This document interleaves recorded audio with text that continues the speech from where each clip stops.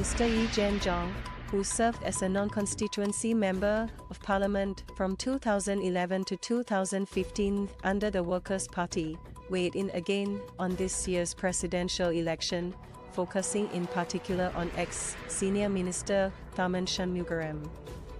Mr. Yee wrote in a recent Facebook post that there have been a number of people who have felt that they want Tharman to be president, but find it difficult to vote for him. If the president is selected based on the pre-elected president EP days, I would also have gladly welcomed President Tharman. Based purely on experience, international reputation, and popularity, he is the most suitable of the three eligible, he added.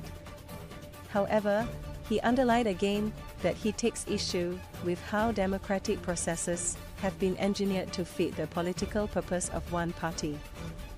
He then referred to how the most recent book of former Foreign Affairs Minister George Yeo tells quite a bit into the internal workings of the PAP, especially concerning the presidential bid in 2011 of Dr. Tan Cheng Bock.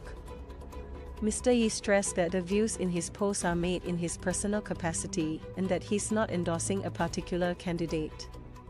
He only aims to do a critical examination of why many Singaporeans are disenchanted with the PAP, even when a worthy candidate shows up. Tharman is immensely popular, in my opinion more popular than the PAP itself.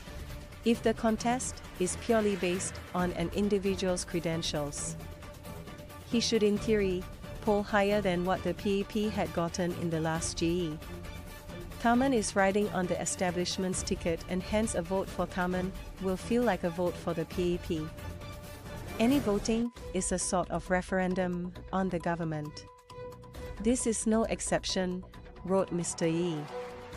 The ex-NCMP noted that due to high living costs, partly due to the GST increase, scandals, controversies, and a much delayed 4G transition, the PAP is facing trying times.